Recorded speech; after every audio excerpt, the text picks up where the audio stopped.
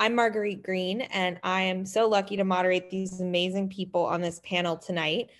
So you are joining us for a Power Shift panel on careers, specifically careers in agriculture. I'm with my people tonight. I myself am a farmer, but I also run a nonprofit or executive direct. A lot of other people run it. Called Sprout NOLA here in New Orleans. We do farmer and gardener technical assistance and training. But I really want to focus on the amazing folks that are here tonight and the wisdom that they're going to share with us about their career path. I will say I use she, her pronouns. And as I kick it to the panelists to introduce themselves, if they would like to add their pronouns, that would be great. And then also, I am coming to you all from, occupied Chitimacha and Choctaw land here in New Orleans, what was called Bolbancha. And I heard someone say this on a panel the other day, and I think it's really important, especially when we're conceiving of climate solutions, is that those folks are still here. So it is occupied land, and I am blessed to get to love this land here. And if any of the other panelists know the land that they're occupying, or no pressure if you don't, but if you'd like to throw that in there as well. And I guess I'll start it off by sending it over to my friend in New Orleans. Kai, would you like to introduce yourself? Hey, hey everyone. My name is Kai Nguyen. I work with Veggie Farmers Cooperative. It's a group of Vietnamese farmers in New Orleans East, and we help them with a community farm. We help them grow and sell their food to farmers markets, restaurants, and I've been working with them for about 10 years now. Actually, today's the 11th year anniversary of the BP oil spill, which was kind of the catalyst for Veggie to start. But I guess I can tell you guys about that more in our conversation. Awesome. Thank you so much for that. Lauren, would you mind introducing yourself? Sure. Thanks, Margie. Hi, everyone. My name is Lauren Newman. I use she, her pronouns, and I am the Youth Entrepreneurship Cooperative Program Manager at City Blossoms. I like to just say YEC Program Manager because that's a mouthful, but basically what that means is I have the pleasure of working with high school students all across the DC area who run their own youth cooperative business called Mighty Greens, and they utilize the green spaces, so the gardens and the greenhouses at their schools, to push forward their mission to improve access to fresh and locally grown produce in their communities. So I'll definitely be explaining a little bit more about our work like as the panel goes on, but just really thankful to be here and also listen to the wisdom of my co-panelists.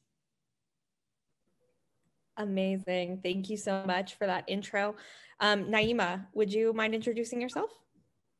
Yes. Hi, everyone. My name is Naima Dore, born in Somalia, raised in America, all over. I don't really have a particular state to claim, but I've been calling Minnesota home for the past 20 years. And as many of you know, with the recent verdict a little bit over an hour ago now, I'm still shaking. I'm just emotional. Sense of relief, accountability is very, very important. And there's a lot of work that needs to be done. So I am the executive director of Somali American Farmers Association and the owner of Naima's Farm. I'm in the process of purchasing a land. I don't know, particularly in this land that I'm going through the process and purchasing, to the original people and the people that still reside there. So I'm digging every day and trying to learn that process. But I believe right now I'm in Dakota land. Amazing. Thank you for that intro. And now Roman and if Adriana Wilcox is here as well with Roman, if you all want to, I'm sure you know how to introduce yourselves together if you are a married couple. Unmute, babe. You have to unmute. She needs my help on that one. All right. That's Adriana. Hi, everybody. My name is Roman Wilcox, and I go by he and him. And babe? I'm Adriana Wilcox. I go by she, her, my pronouns, and I believe we're on Apache land. There was a really cool app that allowed me to look that up recently. So that's what I found out. Yeah. So we are the co-founders of Planty for the People. And Adriana, my wife, is the executive director. And she is also like the numero uno bad chick in town, because she has really taken this whole undertaking of what we're doing, and I'm gonna have her explain it because she could do it way better than I ever could. But as the executive director, but also as the farmer, which happens to be right behind me, and we have 53 garden beds that are all raised. That there's a great story behind it, but we've been privileged enough to take it on, and I do one part of it, but Adriana, really, you want to just fill them in, babe? Yeah. So I think we're just doing introductions for now, and then we'll go into like the organization and all that later, right? So Roman handles more so our vegan dining restaurant, which is indoors. And the space came with a lot of space to grow food. So we started a 501c3 nonprofit called Planty for the People. So Roman's the chef. I do not do any of the cooking. We're all better off that way. But you'll find me in the garden. And so I can talk a lot more about our programming when we get to that as well.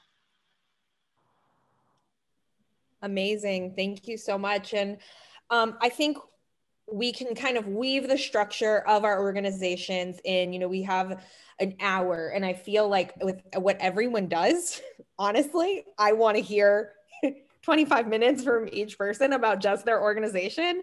So just because we have some structural challenges to that, if you could kind of make sure to frame your answers within a context of what you would like us to know about your work, I think would be wonderful. So I'm going to open with the first question, which is what made you decide to become what you are? What gave you this idea to have a career in agriculture? And then an alternate spin on that is, if you don't really know, then when did you get the idea that you wanted to be participatory in agriculture? And and Kai, I heard you say, it is the 11th anniversary of the BP oil spill. And I know that was sort of a part of the formation of Veggie.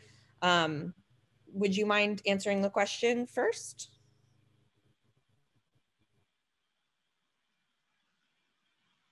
Sorry, I was muted. But like Margie was saying earlier, I'm in New Orleans as well. And I grew up in a Vietnamese community out here.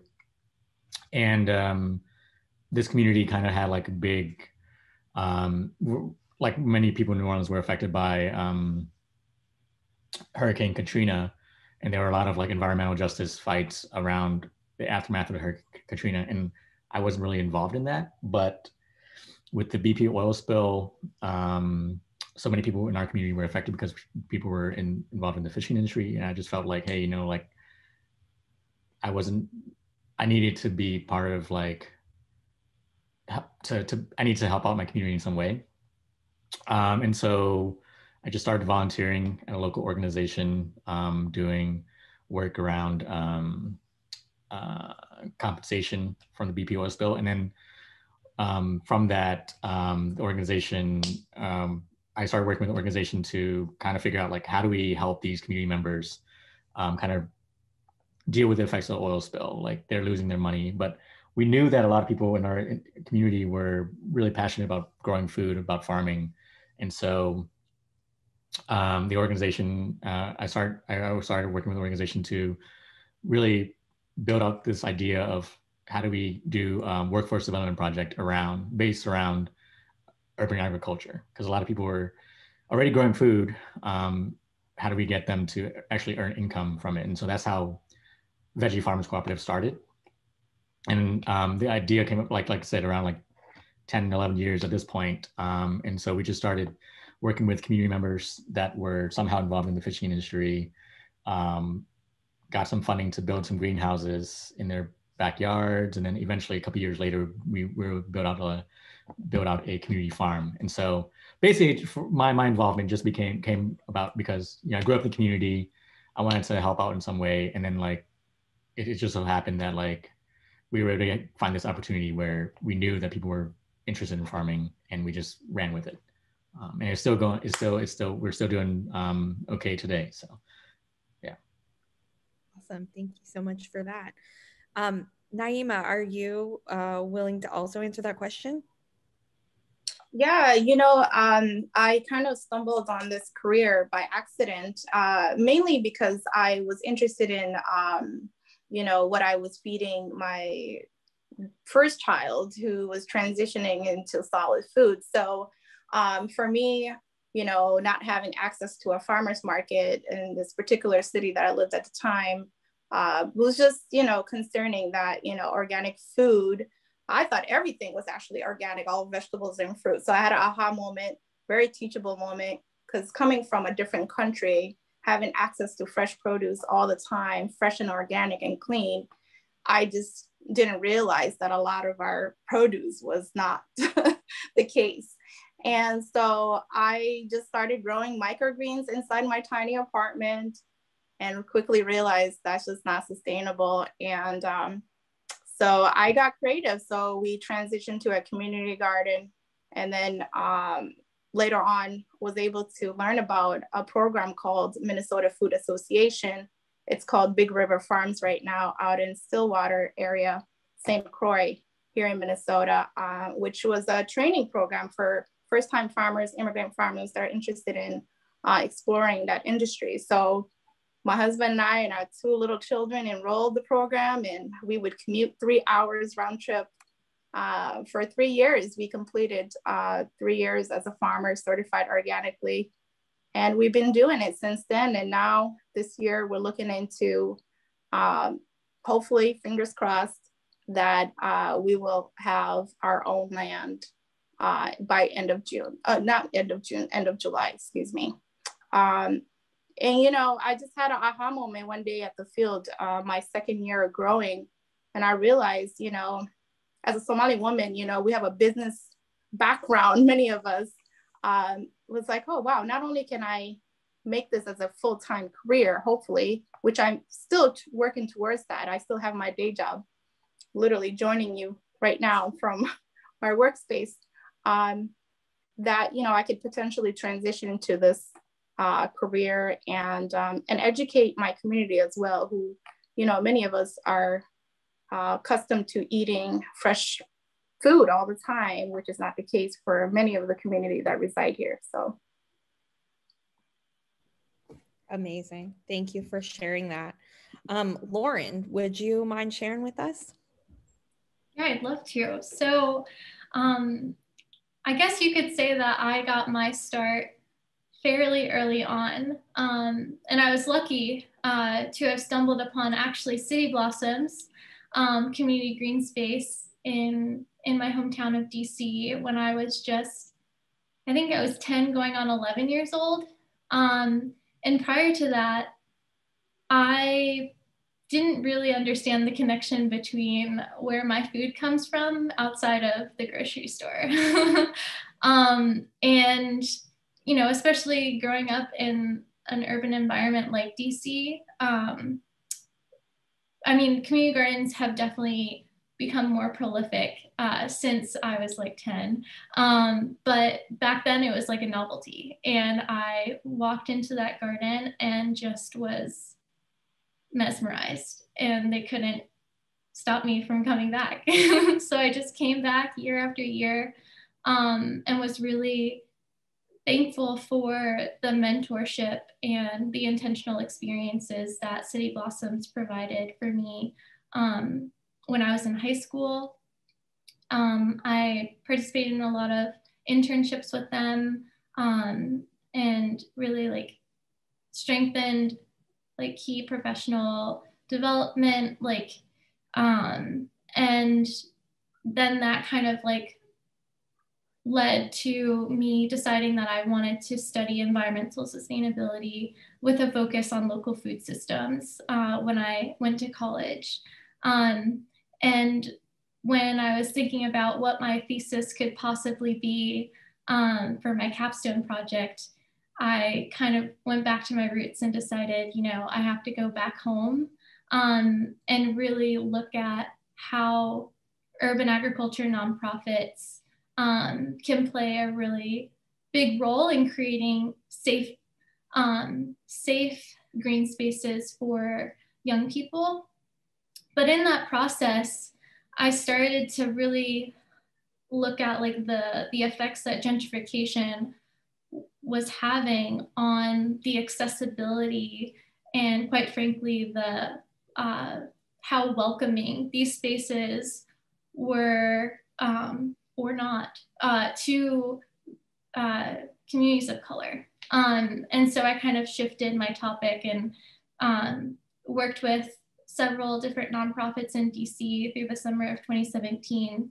And really just like shadowed and interviewed community members, interviewed executive like staff of nonprofits, and tried to develop a list of best practices that urban agriculture like nonprofits could follow to ensure that their spaces remain accessible for low-income communities or communities of color.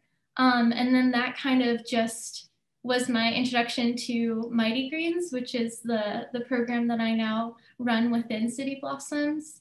The students just kind of took my breath away, just how motivated and how much they knew about growing, and how much like their cultures like really just shined through the stories that they told each other, and like how they utilize the food being grown in the spaces. So I just kind of fell deeper in love with this work, and I just feel really blessed to now have the opportunity to do it full time with City Blossoms.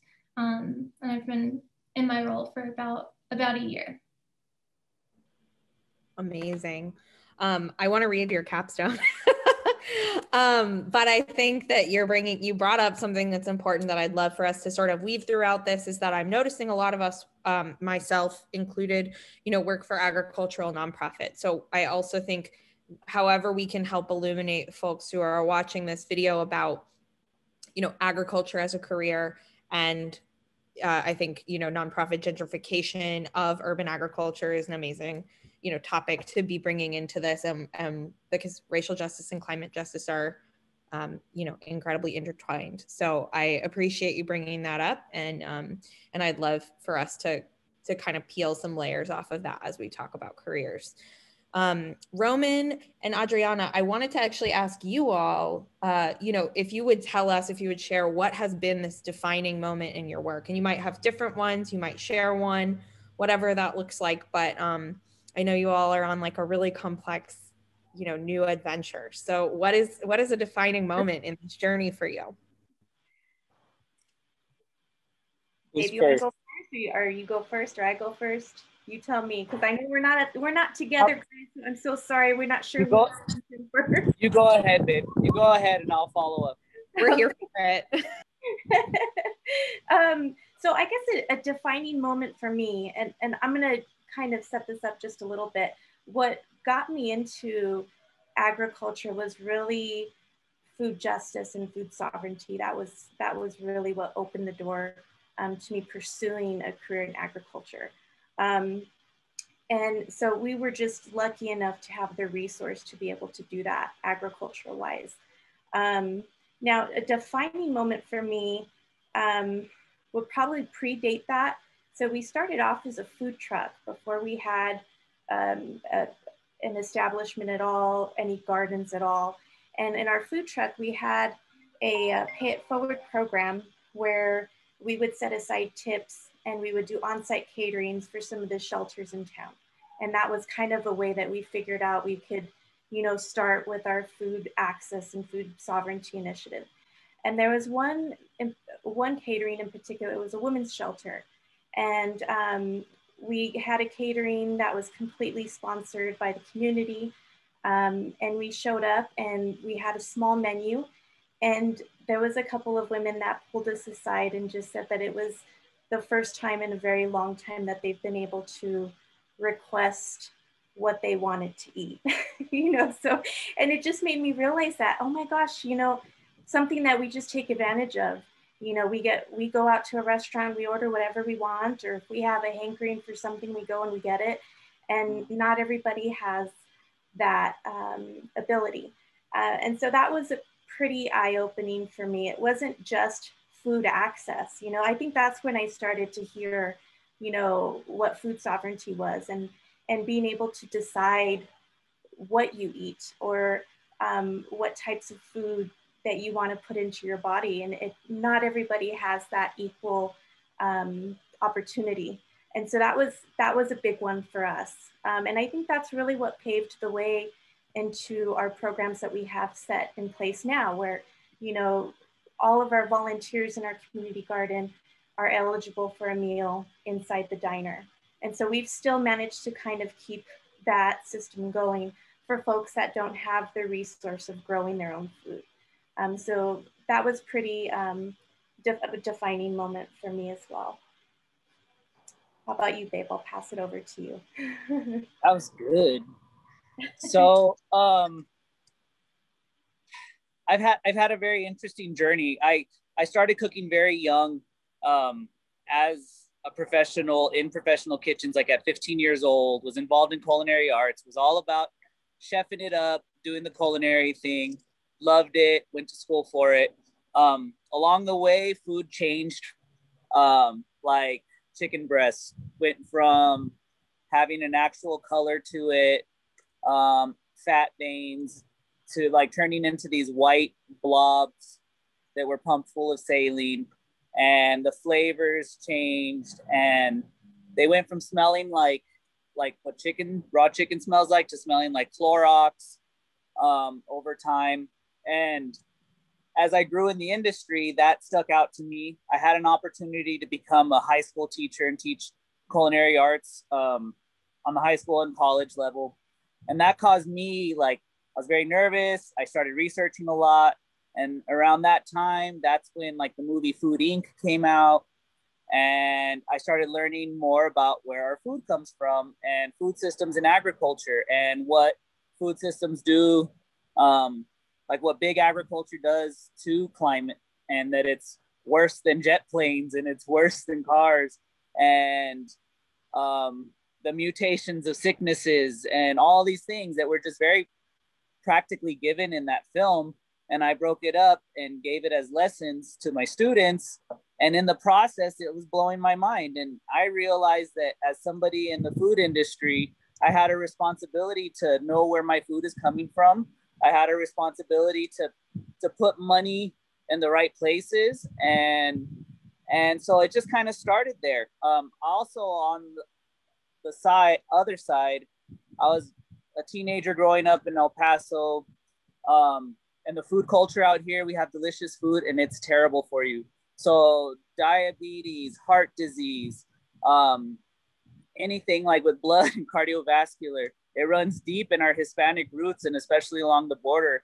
And we just have things that are just too unhealthy for us, that are clogging up our arteries. And I was a 240-pound, 5'7" junior in high school, and I was really unhealthy. And so there was all this stirring, and Zoom later, I become the teacher. I start teaching the kids. I start gardening at home. I realize the power in it, and just the beauty in it. My kids are picking green beans in the backyard, and it just becomes something meaningful. And it was defining. It changed. And so along that journey, I had an opportunity, because I really wanted to make sure that food, but not just any food, not just let's fill some dry goods in a bag and give them to people, even though they're chock full processed and full of sodium and things like that to people, but it's free. you know, I know there's a place for that and people need to eat, but I wanted to go further than that. I was like, I have culinary skills. I've been working, I can do this, and we can make good food for people. And I happened to cross paths with some folks that started a nonprofit community cafe here in the diner, actually exactly where we are now, all these years later. And after teaching, I got to open this Pay It Forward community cafe where we started gardens and we had a Pay It Forward program. And there was a need for vegan food. People that were veggie heavy started coming to us because they heard we had veggies. And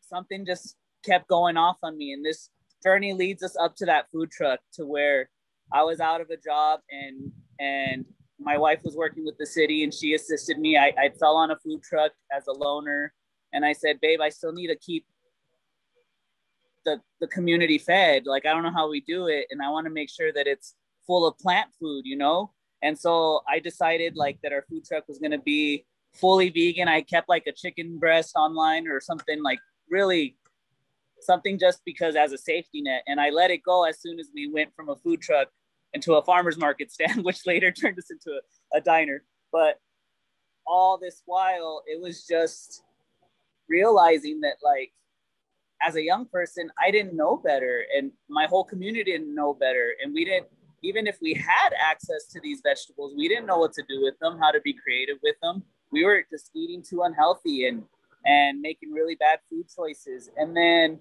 the people that couldn't afford to do it were even worse off. And so I just wanted to make good food accessible for everybody. And then my wife joined me, and we had opportunity to get these gardens, and we started feeding people fresh food right from the gardens, and made our diner completely vegan just because there's a need for that in our town. And yeah, I mean, I don't know. I think it was the Food Inc. part that really actually changed things and got things set in motion for me to get me to where I am here. So I, you know, as I had to think about it, when you wrote those questions out, I didn't realize that it was just that little movie, you know, that made me say, hey, and turn and make the food worth something, and know where our dollar was going to. I feel that. I didn't know my moment until I had to answer this question once. And I was like, oh, dang. I really do have like one moment. So thank you for sharing that, Roman and Adriana. So I'm looking at the list of questions we have, and there's one that I think probably aligns less with the climate or the agriculture panel than other panels. But I want to see, you know, not everyone has to answer it, but if this question moves you and you'd like to add something to the conversation, I don't want to totally gloss over it. And so that is, what are some challenges that you have in a career in agriculture and its alignment with climate justice? So I think we've all, you know, we're all working for sustainable or for green movements or for people's movements in agriculture. So I think that's probably more of a challenge with people who are working in big ag or maybe fields like law. But is anyone here who's working in agriculture, do you find a part of your work sort of challenging with your alignment to values of climate justice? I can jump in quick and say that, you know, here in the Twin Cities, trying to find a clean green space for a community that needs more access to fresh produce, it is frustrating, especially going through rule and policies that are already in place that is just not working for the people, particularly brown and Black people. And so, did I lose you guys? Hi. Okay, I'm back. Sorry, I'm joining by my phone and I'm getting calls, so I apologize for that.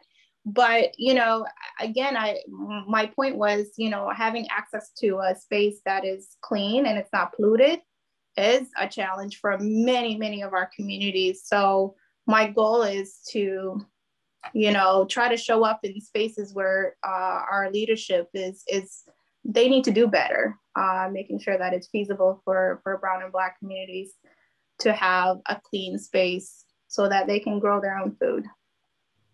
Yeah, thank you for centering that, Naima. And I want to make sure I'm framing the question correctly. So it's where your work and your values actually don't align. Is anyone having places where climate justice and their work in agriculture are like antagonistic to each other, or challenges that they're finding in that. I might, so let me know if I'm like approaching this wrong. But a challenge that I have had is like acknowledging the like historic and like also present wow, I can't think of the word right now. Disenfranchisement, okay, of as Naima was saying, of Black and brown bodies, especially in within the food system, and having programming that I'm like actively trying to get students of color engaged in food growing. But then there's this whole history of enslavement and like immigrating from, you know, from their home countries where they saw America as like, or the US as like a step forward, and like, why would I go back to the land? Like, that's not where I should be. And I think that something that Adriana mentioned was framing the conversation around food justice and food sovereignty. And so I'm trying to figure out how to navigate those difficult conversations with the youth that we're bringing into the garden spaces, and especially with a movement. I mean, we have a really great diverse panel today, but I would say that a lot of times the nonprofits are led by white people that don't necessarily know how to acknowledge the complex history between people of color and the land. And so that's definitely a challenge that I've come across.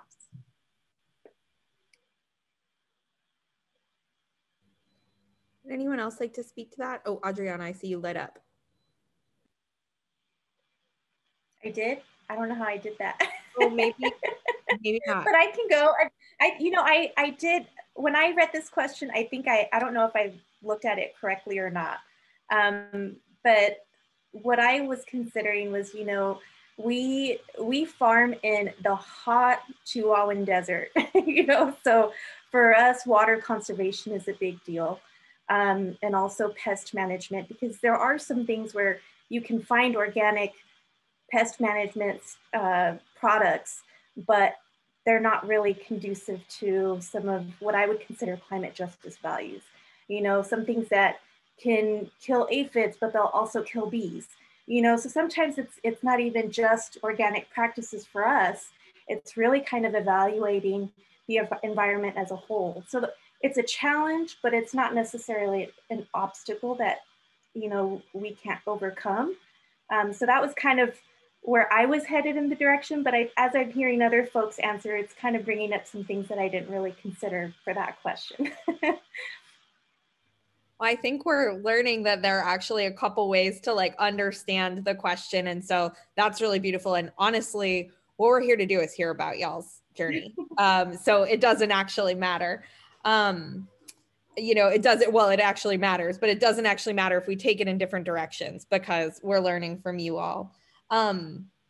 Great. So the next question I wanted to ask you, this is like, I think the crux of it, especially if we're talking to younger people who are pursuing a career in agriculture, is what do you wish that you knew earlier about your job? Or how about that you knew earlier about a career in agriculture and pursuing a career in agriculture? And I'll throw that in the chat as well. Kai, would you mind starting? Yeah, I mean, I don't know, like overall, but like, I just wish that in general, just education about agriculture was just more widespread, like that young people know that like food just doesn't come magically to the grocery store, it comes from the ground. And so like, just like, farming should be a normal thing. It should not be like it's, you know, a niche thing, which I think some people think, you know, it probably in some people's mind is. So I just wish, like, when I was younger, that, like, you know, I grew up in the city, so like it's I mean, that sentiment might be different from others that grew in a rural area or elsewhere. But I just wish, yeah, like that kids growing up just realize, you know, farming is normal. Growing food is you know, that's where food comes from, the ground. So like they're familiar with it when they're like familiar with going to a farmer's market, getting to know their local farmers, instead of like always expecting, you know, just to have to go to a grocery store and getting things from, you know, thousands of miles away.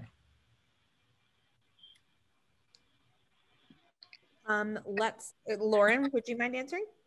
Oh wait, did I go for it, Naima? I know your poor phone situation. Sorry, Lauren. I was just gonna say my African family, you know, like, no, either you are a doctor or a lawyer, you know, that high ranking, typical, you know, careers that, you know, oftentimes people see it more appealing than a farmer. So I know for sure, you know, my family was not interested in me becoming a farmer, but yeah, I mean, and that's one of the things is really changing the face of what farmers will be in the coming years, right? I mean, as the baby boomers are retiring in high numbers, there is a gap in number of farmers. And so my work in SAFA is to really increase the number of East Africans here, particularly in the state of Minnesota, to get more young people interested in farming. Sorry, Lauren, I just had to get that out. That's great. And I want to ask, before we pass to Lauren, if you have a down moment as a panelist and you want to drop a link to your organization in the chat, I think that could be really cool for our participants to see as well, because I know I'm in love with all of y'all's work. So anyway, Lauren, would you mind answering? I honestly don't know if I have an answer to this question because I'm still fairly early on in my career. And I feel like I was pretty blessed in having so many early experiences working, especially with urban agriculture. But I guess I know that I'm probably not going to stay within nonprofit, the nonprofit work forever. And so maybe that's me taking some more time to figure out some of the more technical innovations that have come about, particularly with regenerative agriculture and really how farming at a large scale or super efficient scale happens like in urban communities. That's definitely something I want to learn more about, but I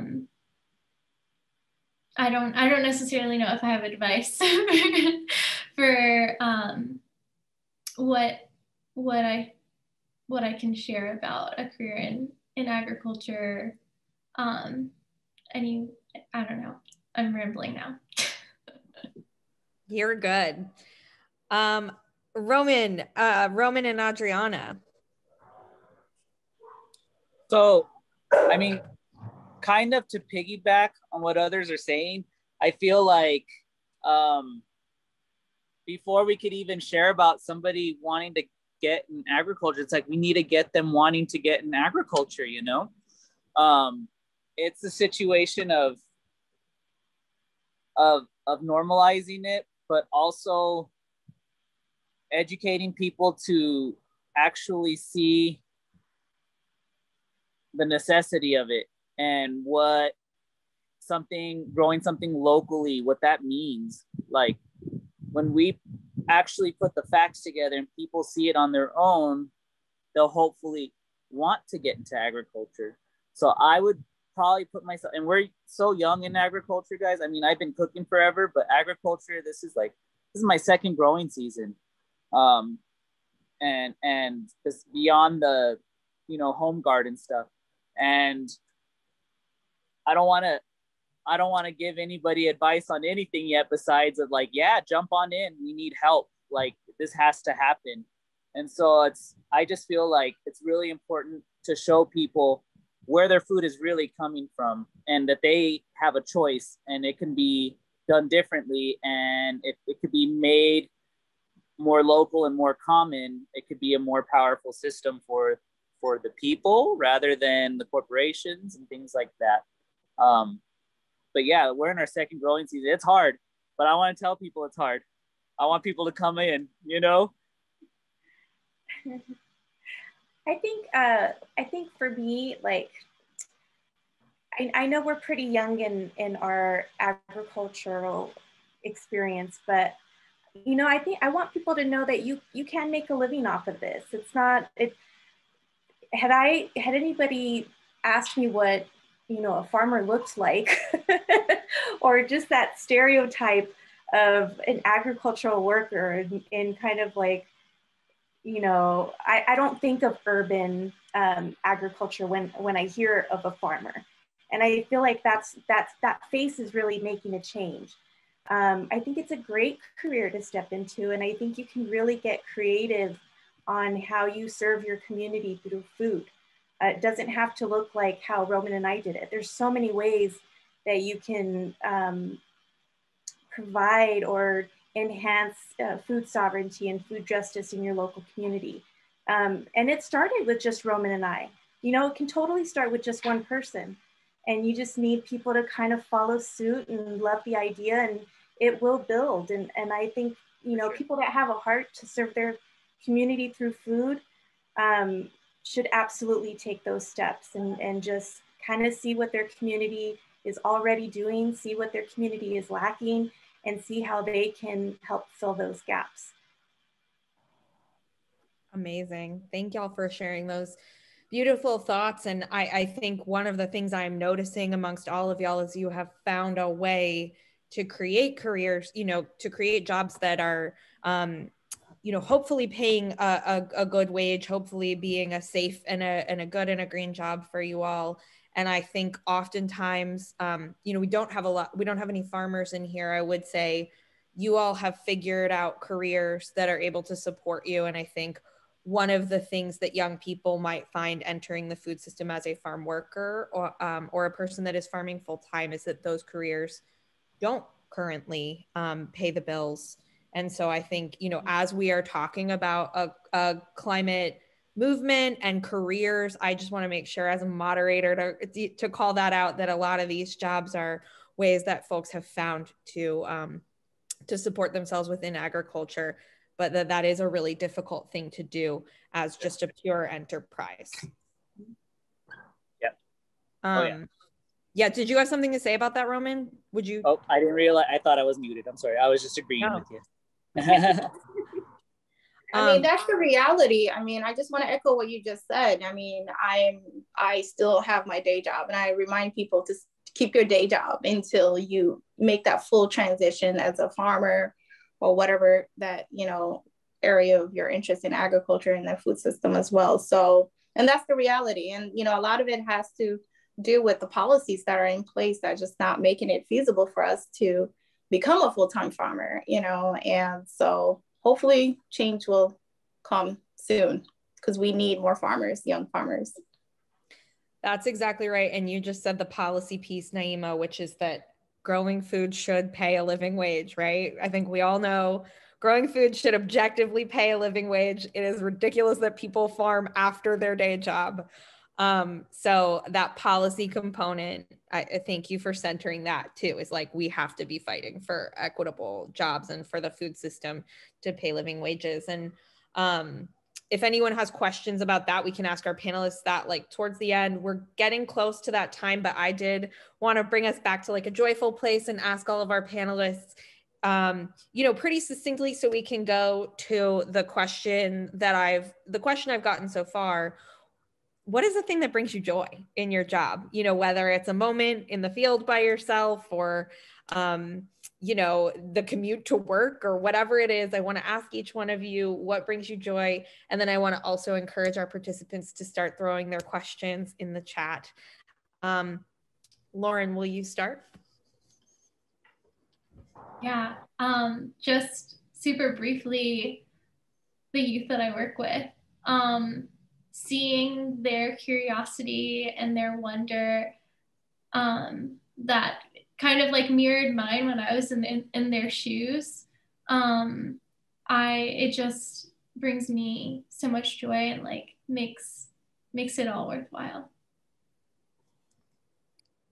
Thank you. Naima, would you mind following that up? Yes, what brings joy to me is to see my community, my fellow brown and black community come out and farm with me and just be and enjoy the process, you know, whether it's just holding, touching the soil or just kids running around, you know, freely and enjoying delicious dishes. I come from a communal background and we gather and we share stories, and that just brings joy to me every time that my community is out and farming with me. Amazing. Kai, would you share with us what joy you find in your work? Yeah, so I work with a lot of older Vietnamese community members. And so I grew up in the same community. So a lot of these people I work with, like I've been familiar with for pretty much all my life. And so like, it's really great to see like how passionate they are about it. And then also, you know, they're very prideful of the work that they do as well. And so like when we sell their produce to like a restaurant, like a well-known restaurant in New Orleans, and like the chefs like really giving them like, you know, a lot of, you know, great comments, you know, they're really proud of it. And like, I always tell people like I can be replaced in this program and no problem, like it will still go on, like, but I'm lucky that we have the farmers that we do, because it's their passion that makes that keeps the cooperative going. So every time I see them like, you know, happy or get props for their work, I'm happy about it. Amazing, thank you. And how about the Planting for the People team? All right. So one thing that I really love about our work and our job is that our work gives space for people to really connect to their food, to the community that surrounds us, and to our environment. And I really enjoy that kind of it. I know. That stay with us. And can you all hear me okay? Okay. So we have volunteers that basically learn how to garden through our community garden. And then the produce that we have is available to the community by donation. So it's one of our programs to make sure people have access to food. In the diner, they can, if they need a meal, say they're not interested in learning how to garden, they need a meal, they can volunteer with us at least 1 hour to obtain a meal.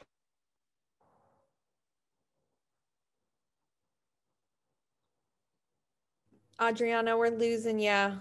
Locked up. Oh no. Well, Roman, why don't we scoot over to you until we get Adriana back? Yeah.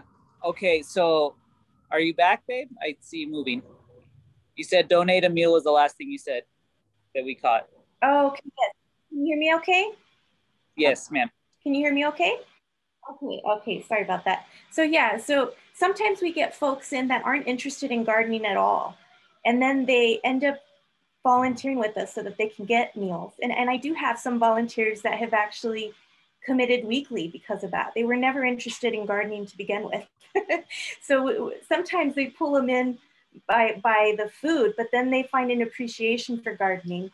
Yeah. And that's like the beauty of when I get to see that transition in folks that find what we've found in gardening. So it's really cool to have a space that can create that. Yeah, and it certainly feels like it's all of ours. You know what I mean? Like, we're the gatekeepers. We hold the key and pay the rent, but it really is the community's garden, and it's the community's meeting space.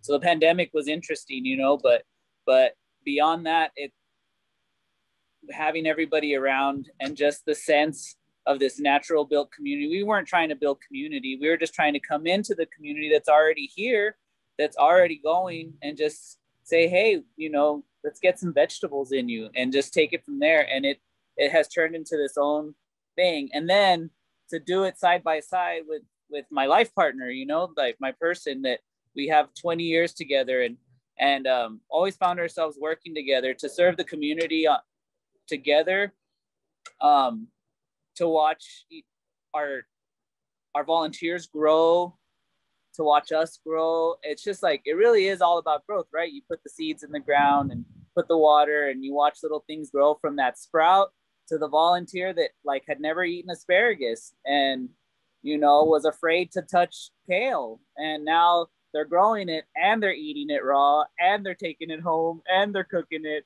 and for us to put that seed in the ground and watch it grow and say, hey, we did this together. It's just the growth of it all. And this business, the nonprofit and the for-profit, is in this constant evolution, constant change, because we feel like it's our responsibility to be flexible to the needs of the community. Otherwise, then why are we a community diner? So we have, if as a community moves and molds and changes, we try to go with it and do it. And it just brings growth on so many levels. So that's just growing and doing it with my wife. It's the best. Thank you so much for that, Roman. And I want to respect everybody's time, but we did ask if there were any questions from the audience. So what I will say is we'll do a step up, step back, right? I'm going to ask our panelists, if you have a feeling on this and you would like to answer it, please step up and answer it. And if you feel like maybe other people have the answers to this and we could just have, one good answer, let's honor that as well. And so this question came from Fatima, and it is, regarding farm workers, where do you see yourself standing in solidarity with farm workers and their well-being within your work? So maybe within your organizations, and how do your organizations contextualize themselves to farm workers, and how can we center the rights and justice for farmers who are subjects of colonial and imperial systems that produce our mainstream food system? So I think this is a really overarching question of the thing that we talked about earlier today. This food system is not just, and we have all found careers within it. So how do you sort of contextualize yourself or relate to the folks who have not, because of American imperialism? Would anyone? Sure, I'll say something really briefly. Specifically with my work, especially because I don't know if I would really classify myself as a farmer. I'm like a garden-based educator, but the way that I kind of use my platform to uplift those voices, those marginalized voices, is by being on like coalitions and movements that are actively put forward like policy change. So I'm on the Good Food Purchasing Program Coalition in DC, which is actually a national initiative. So I encourage, if you want to explore if the Good Food Purchasing Program is in your city, you should definitely look into that. And they're centered on 5 values, which is valued workforce, so ensuring workers' rights are respected, supporting local economies, specifically BIPOC farmers. There's animal welfare, environmental sustainability, and nutrition. So those are kind of the 5 values within the Good Food Purchasing Program, and institutions will kind of sign on to that commitment to fulfill you know, a higher standard for purchasing on a city level. Thank you so much. Is anyone or any of our other panelists moved to speak about their relationship to folks who are maybe not thriving within our food system?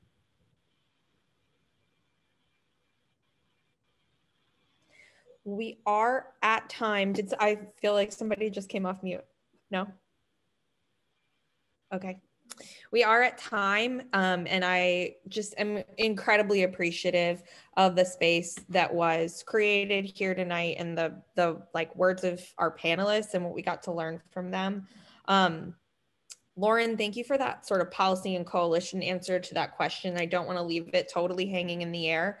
There are so many coalition-based organizations that anyone who's listening can jump in and just do policy fights, whether it's sign-ons. You know, the Food Chain Workers Alliance is one, or even just United Farm Workers, just making sure to boost their signal as well. And I am just incredibly thankful for the time that you all created for us to ask you these questions here tonight. Yeah, I think that's it. I guess we're closing. Would anyone like to say anything in closing? Any wrapping words? Oh, I just want to say thanks. And also I just want to shout out to Margie as well. She does some amazing work in New Orleans, educating folks. So I want to make sure she gets some recognition as well. Thanks, Kai. Awesome. Well, I've so enjoyed being with you all, and follow our panelists on Instagram and on their websites and their Facebooks. And yeah, we hope that you find a career in agriculture. Thank y'all so much. Enjoy your Tuesday nights.